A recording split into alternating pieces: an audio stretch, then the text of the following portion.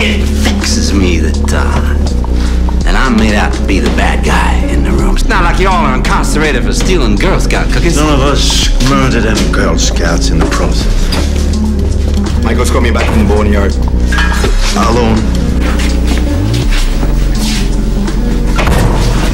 I tell you everything about being Murray Cruz, and you can't even tell me you're married. Later.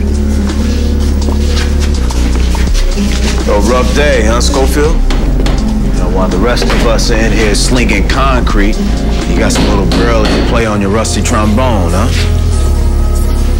And he's got a point. It just doesn't seem equitable like, you know what I'm saying? Shut up and dig, T-Bag. I think what the idiots inside here wants to know is, while we're digging this hole, what are you doing?